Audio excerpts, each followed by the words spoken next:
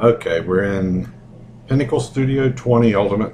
I brought this up, added this movie that came with Pinnacle just to show you how to author your DVD. In other words, you want to get it ready to play. Burn on the disc and you're done. The first thing that I will say though is before you do this, decide where you want your chapters. Decide how many chapters you have, where you want each one to start and stop.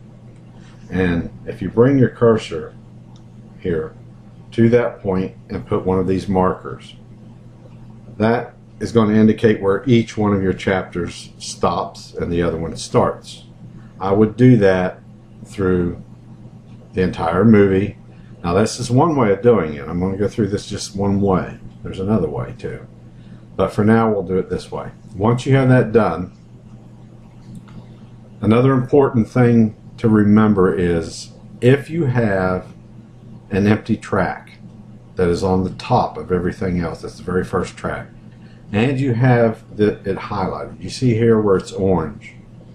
That means this track's highlighted. If I click up in this track, you see the orange over here, that means this track's highlighted. If you have an empty track in here and it's highlighted and you go to do this process, it's not going to work right. So you either got to do one of two things. You have to either get rid of the empty track that's nothing in it, or you have to come down to the track where you have material in it and highlight it. So there's orange over here and you know it's highlighted by the light gray. Once you do that, then you're ready and you have your markers in place. You want to go up to the author button. First thing you'll notice is that there's a extra, what looks like a track, but it's not. It's just your menu list up here. And this is where you're going to be dragging all of your menus. To get to your menus, you can either go to navigation and disc menus, or there's a lot of times it's already up here. You click on it, and it's going to open up a dialog box for all of the disc menus. Now, when it opens, you're going to notice one thing, that there looks like there's two of everything. Really, there's not. This is the first menu that you come to is what you're going to see initially when you drop your disc into the player. This is what's going to sit there and either do nothing or play, or it has music, sound behind it, it's got motion behind it if you want it, but it's going to sit there until you decide whether you want to play the movie or go to a scene selection, just like any other normal DVD does. So that is the first one. First one. The second one is what we'll get to later, is where you add your scene selection. So for the right now we're going to deal with this first one here. You can see the one that matches it is down here. And we'll drag, all you do is drag and drop the menu down into this menu track. So we'll drag that down to here. And you'll see, since you had the track highlighted that actually has something in it, you're going to see chapter 1, C1 in that.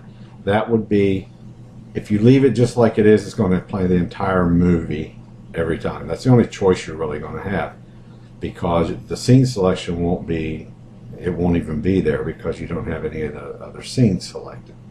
This button here is what it's a simulator to see what it would look like if you finished your movie right then and put it into a DVD player.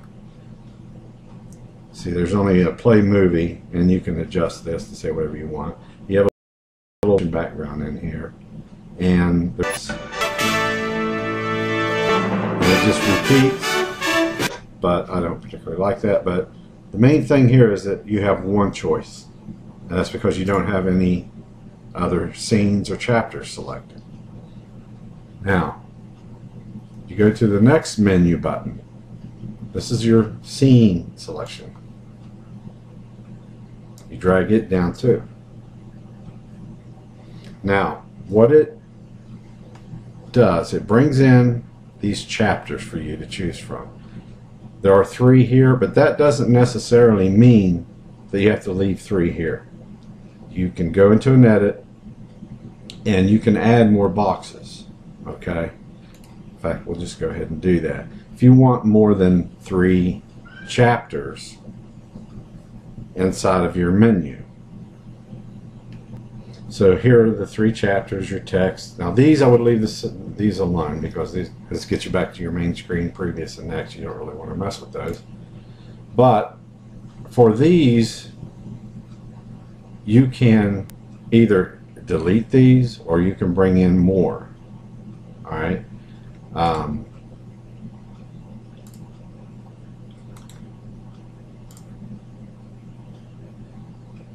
Now, what I just did was I right clicked on here and hit copy, clicked out into the red and hit paste, and what that did was it gave me a copy of this button. Alright, now the number 1 that you see is just something they stick back there. It doesn't mean it's linked to anything as a number 1. You just don't have anything, a picture or anything like that linked to that button. Now, if you want to resize them, you can click on one, hold Control, click on the rest, and then when you resize them, you're going to resize them all the same size. Okay? You move them, click outside, and then you can click on each one and drag it where you want. And you can do this as many times as you want, as many buttons that you want inside of your menu. You can space these out, make them look a little better. Don't worry about what's showing up inside the box yet. You'll deal with that later. Now underneath says chapter number. You can change that by clicking on it and change it to anything you want to say. Same as this. Now while you're in your editor with your text, you can click into your standard shadow and all that. You can change the way your text looks. Anytime you're in any text box, you can do that. So now we have 4 buttons. Okay, we're going to click on that. Okay. So now we're back on menu 2, and this menu is going to serve as more or less a template. If I tell this program that I want a chapter for every mark, I think there are 7 marks here. There's only 4 in this, so it's going to make another one duplicate of this to get to the other 3 that are left. I hope you understand that. There's 4 here. If you would have put 7 in here and there are 7 chapters, it would only need 1 menu box. But you know, if you don't want to crowd it up, you only have 4. It's going to make 2 of these. And I'll show you what that looks like now. While you're in your menu 2 and you have all your markers here, if you click here, a dialog box comes open that lets you do one of 2 things. You can either have a chapter made at an interval, whether that's 10 seconds or 1 minute, whatever you choose, or for timeline markers. And since we have markers in our timeline, that's what I want. These stand for each chapter, so I want it to make a new chapter at every marker. I want to do this for the whole movie, and I want to link these chapters to the buttons. This here is that a choice that you would make, that every time the chapter ends, it goes to the very beginning of the movie again. I don't particularly like that, because if you want to see one after the other, it won't do that. It will go back to the beginning. So leave that unchecked. And click OK. And what it's going to do now is it's going to make buttons for every marker. And each marker is going to be a chapter 1, 2, 3, 4. See, if you click here, there's 5, 6, and 7. We only have 7 markers, so it made 7 chapters. This you can always get rid of later. You go into edit and just take this whole button out. Okay? Now, if you notice, inside of these, since you've made chapters, you see now thumbnails in there. These are the clips that are right above your marker. Alright? So if you happen to move this above marker 1, you see that. That is the clip that's there. If you do not want that clip, if you want another clip out of your movie to be the little thumbnail for your button, let's say you want these mountains to be there. You click on your menu button and which chapter you want this thumbnail to be for. Slide it to the thumbnail and click on this button that says Set Thumbnail. It's going to use the marker, the scrubber they call it, position to set the thumbnail for that button. So when you click on this, now menu 2's button chapter 1 will be these mountains. You'll see it change. There you go. You do that for each one if you don't like these pictures. Now the thing is, you can bring any picture in as a background to these. It doesn't matter. Just most of the time you want it to be something that's out of your movie. So now we have 8 buttons, 7 chapters, right? Let's get rid of the chapter we're not going to do first.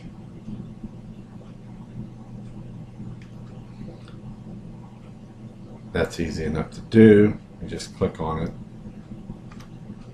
hit delete, and it's gone. And like I said, you can change this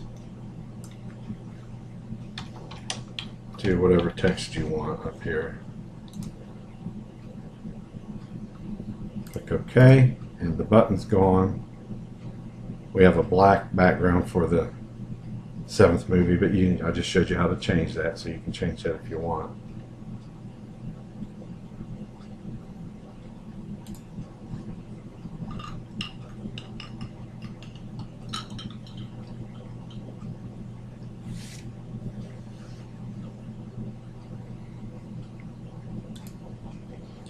Okay, now you'll notice here in your main menu that scene selection is a red box with a question mark. It doesn't know what scenes that you want connected to this menu. Same as with the menu buttons, it has little red boxes with arrows in it and it says this menu is not reachable because there are no links to it.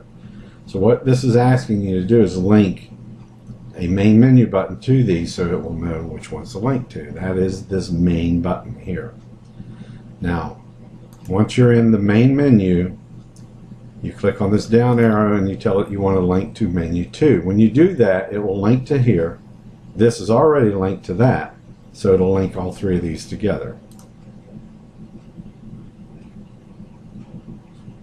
And now you have menu 2 is the menu that it's linked to. So now, if you go into menu 1 and you want to see what this is going to look like inside of your DVD player when it's playing on your TV, now you have the scene selection here. And this is just a simulator for your DVD, so this is like the controller on your remote control. Now if you click in scene selection, you're going to have 4 scenes, 4 chapters here that come up for you to choose from. If you click on any of these, it'll play that chapter, or you can go to the next set of chapters that you made, the other 3. And you can click on any of these, and when you do, it plays that chapter. And you can get back to your main menu here.